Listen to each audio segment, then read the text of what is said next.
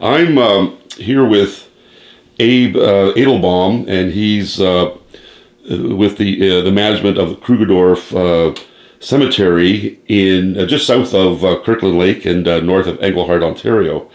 And we're going to talk a bit about the significance of the cemetery and plans for its future. So, Abe, did you just want to give us a brief introduction of yourself and your history here in the Northern Ontario, the Northeastern Ontario? I'm a long-term resident of Kirkland Lake. My parents came here in the 1930s during the Depression years, and the North was booming with the gold mines and copper mines. As a long-time resident, I eventually ended up inheriting the chore of or responsibility of continuing the operation of the Krugerdorf Cemetery. Is there supposed to be a red light on there? I don't see it. It should be on. Hold on a second. Something might be missing there. I don't think you're operating. Oh, it's rolling. Yep. It is. Okay. There you go. Yeah, I'll edit that out. Okay. There's no. I guess there's a green light there. The red light's on this side there, right there. I can't see it. Yeah.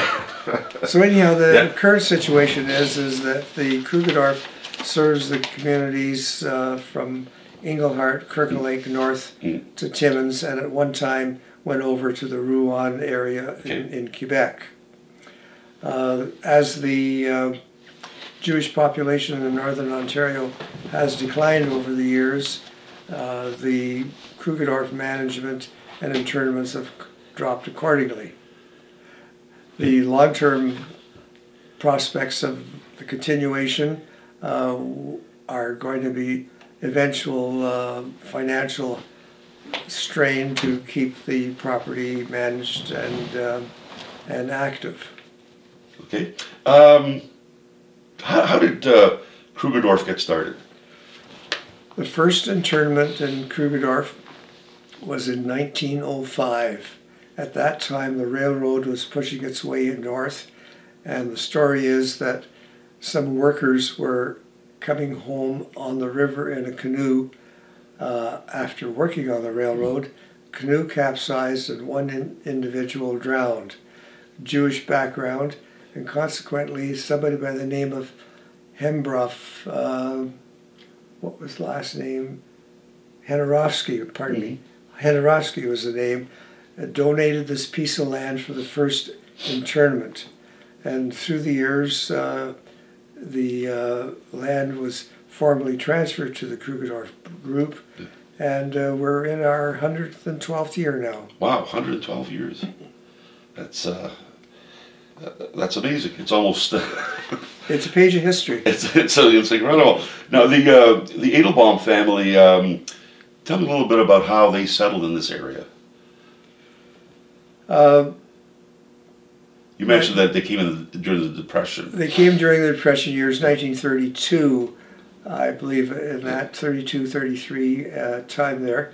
My father worked as a salesman in a furniture store, and then eventually started canvassing dry goods, and then opened a retail store, and continued on. The store actually was run by my late wife, and it closed in 1987. So we certainly had over 50 years of retailing in the Kirkland Lake area. I branched off into real estate and containerized tree growing, greenhouses, tree seedlings. So we were pretty diversified. Right. Now, are your family members buried in Krugerdorf? My mother, my father, and my wife are in Krugerdorf. Okay. And is that one of the reasons why you became involved with the management, or is there? Well, actually, my father-in-law was quite active in upgrading the property site, and he managed Krugerdorf for a number of years. When he passed away, my wife took over. She ran it for quite a few years, and then after her death, I was sort of the last in line, and I ended up running it for the past, I guess, 20 years. 20 years, eh? What's involved in running it from your perspective? I mean, it's not a historic cemetery by any means. It's still an active cemetery. It's still active cemetery. Yeah. So what's in your day-to-day role? The maintenance is obviously during the summertime, right. where the the grass has to be cut, and right. the trimming around the headstones, minor maintenance work. Yeah. We have a chapel there that usually has required maintenance. Through the years, we've replaced the siding, put in vinyl windows, better doors. So there's general housekeeping between building and property. Right. And then do you hire contractors to do the maintenance? You don't do it yourself. We hire contractors to do the grass and the brush maintenance. And if there's any tree cutting, we hire people to do that. Now, if there's an excavation for an interment, we've been able to hire a local contractor with excavation equipment to look after that. And then bases are poured, headstone is put into place. Now, in this TVO video that was, I guess it was made as part. It's derived from Steve Pakin's program, The Agenda. There was talk about how difficult it is to have internments in the wintertime, and one of the people interviewed in the video said that they had to walk through 4 or 5 feet of snow. Is that still a problem, or are you able to rent? The last winter internment we had was Eddie Dukes, and that's the interview. That's the fellow who said yes. And we don't have 4 or 5 feet of snow here, but we do have snowdrifts, so that has to be plowed. Yeah. And the site excavation, usually the ground is reasonable to work with underneath the snow. Yeah. It doesn't, what'd you say, freeze hard. Right. The building has electric heating in it, so we're able to have some sort of shelter for the funeral ceremony and internment rites that take place. Interesting thing has happened is that with some of these winter deaths, some families have allowed cremation, and while it is not orthodox to have Jewish bodies cremated, we've actually had to move with the time and location, and we've changed our bylaws that we do allow cremation and internments. So we have had cases of winter deaths which have been interned in the spring. In the springtime, right. So what are some of the challenges you're facing? We talked briefly about the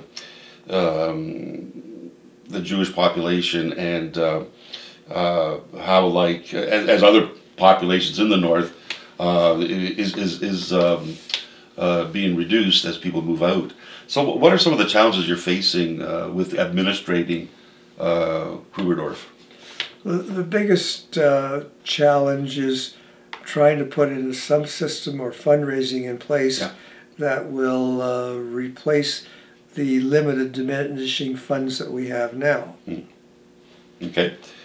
And any have you developed any plans, or are you still looking into how this is going to be done? Well, if there would be a way that we could turn the cemetery into a charitable organization that Revenue Canada would allow us to give charity receipts, it would be easier for us to get funds. Right, and that is done. I mean, I know in Toronto, some of the cemeteries that some of my family are buried in they're called trusts. Yes, and they're very much. Well, sometimes there's a synagogue, or it can be a church. Yeah. And you can have some arrangement that allows you to issue a receipt and then transfer the funds over it to that. But the rules exist now. We cannot issue a tax deductible receipt. Right. Okay. In terms of the Jewish population in Northeastern Ontario, we talked briefly about this, and you made some references to the census figures. How How many people in the Northeast today identify themselves as being Jewish? I really have no idea. Okay. We have a question in Kirkland Lake here, having 100 families at one time. Right. We're down now to about 2 ladies, 2 widows, Yeah. myself a widower, Yeah. and there's a young gentleman here that is here. So we're about about 4 households here. 4 households. 4 households. Right. I believe the Timmins area has somewhere between 10 and 15 families. 15, right. And the synagogue that was quite active in the Kirkland Lake area, that's been closed for 10, 15 years? Or Well, a lot longer than that. Longer. 70s, I would imagine. It could very well be. Timmins had its own synagogue until that time as well, I understand, in the same type of area. And I guess also Iroquois Falls. Iroquois Falls still has a Synagogue Avenue. Synagogue Avenue, Synagogue Street, but I don't believe there's anybody Jewish there anymore. I think what I read a couple of years ago was that there was a elderly woman who belonged to the Abramson. Yes, I think that was in the Abramson family. Yeah. But the Nassau family was very active in the Iroquois Falls, Ansonville area. Right. And they moved away years ago. How does and I know we're moving a little bit away from Krugerdorf, but I still think it's somewhat related. In terms of services, do you have like a visiting rabbi that comes in every now and then, or? No. Timmins on a few occasions had a rabbi come in for the high holidays, but I don't recall that taking place in the past 10 years. Okay. Can you tell me just a little bit about some of the people in Northeastern Ontario who were Jewish, who contributed to the development of this area? I mean, we talked a little bit about Eddie Duke and a few other people from the Kirkland Lake area. Did you, like the Bolkovetsky's, for example, in Timmins? Did they have a store in Kirkland Lake as well? Or? No. There's. Yeah. I think you've got to just turn your pages back a bit here. All right. Let's go back to about the early 1900s. Okay. 1901 in that area there. Baron de Hirsch, a German industrialist and philanthropist, had this feeling that he wanted to move Jewish families out of the urban areas into more of the rural life that could take place. He sponsored family development groups in a number of places around the world, including the mid-Canada in the prairies. At that time, he had a Jewish group of 50 families that he sponsored that set up in a place called Krugerdorf as farmers. They were not experienced. Farming is not as advanced as it is today. They struggled and really had a hard time existing. At about 1905, 1906, this was the start of the gold mine discoveries and the cobalt mine discoveries. And these Jewish families realized that there was greater potential in these areas, entering either as merchants or other services, and consequently they abandoned the Krugerdorf establishment completely. And this is where the first internment that came through the railway, so there's a price of change. So the Jewish population ended up in professions, in teaching, in medicine, in law, in dentistry, and in other services. Right. But there was one individual, Paul Penna, who founded Agnico Eagle in Cobalt, who was a very devout Jewish believer. And he actually made quite a living as a miner. Yeah, this Paul, I did. Paul Penna. This I don't know. In Cole, if you go to Cobalt, there's Yeah, the Paul I Penna knew there were some people library. in mining equipment there and Yeah. the background there. Yeah. But So. when my father-in-law emigrated from Russia, Right. he was sponsored by a relative, and one of his first jobs that he had was working in the silver mine in Cobalt. Really, as a miner? As a miner. Yeah. Yeah, it's quite something. Yeah. How big is the Krugerdorf Cemetery? I mean, how many people? I think we have about 110 or 115 internments there. Yeah, that's nice. That's and it's spanned over the last 100. It's been in existence for 112 years. That's right. Yeah. Okay. All right. What